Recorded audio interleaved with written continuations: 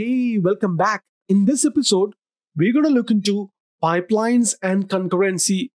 Within this, we're going to learn about Microsoft hosted CI/CD, self-hosted CI/CD, parallel jobs, etc.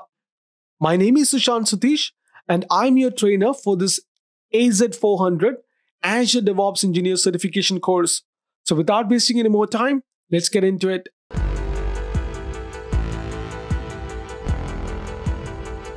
So let's look into Microsoft hosted versus self-hosted.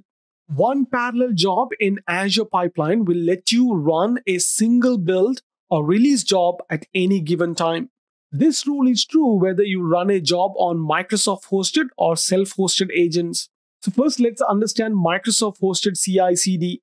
If you want to run your build and releases on machines that Microsoft manages, use Microsoft hosted parallel jobs.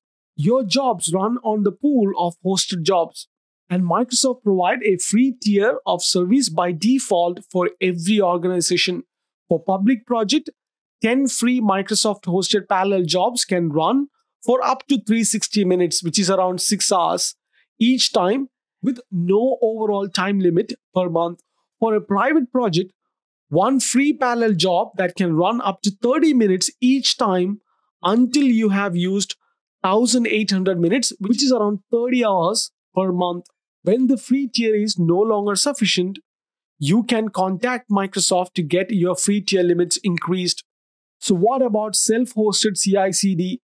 If you want Azure pipelines to orchestrate your build and releases, but use your own machines to run them, use self-hosted parallel jobs. You start by deploying agents on your machines, and you can register any number of these self-hosted agents in your organization. Microsoft charges based on the number of jobs you want to run at a time, not the number of agents registered. And Microsoft provide a free tier of service by default in every organization. For a public project, 10 free self-hosted parallel jobs are free. For private project, one self-hosted parallel job. Additionally, for every active Visual Studio plus Enterprise subscriber who is a member of your organization, you get one additional self-hosted parallel job as well. When the free tier is no longer sufficient, you can contact Microsoft for free tier limits increased. There is no time limit on self-hosted jobs.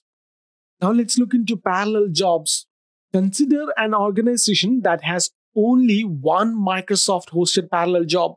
This job allows users in that organization to collectively run only one build or release job at a time.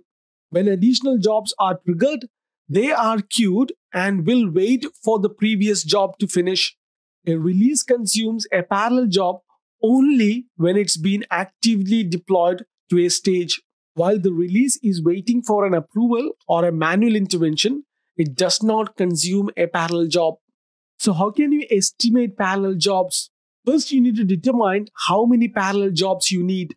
You can begin by seeing if the free tier offered in your organization is enough for your teams. When you have reached the 1,800 minutes per month for the free tier of Microsoft hosted parallel job, you can start by buying one parallel job to remove this monthly time limit before deciding to purchase more.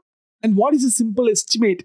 A simple rule of thumb is estimate that you will need one parallel job for every 4 or 5 users in your organization. And you can view parallel jobs by browsing to your organization settings, pipelines, retention and parallel jobs, and parallel jobs. This is where you can view the minimum number of parallel jobs that are available in your organization. That concludes this lesson. In the next episode, we're going to learn about Azure DevOps and open source projects. So I will see you in the next one. Until then, take care.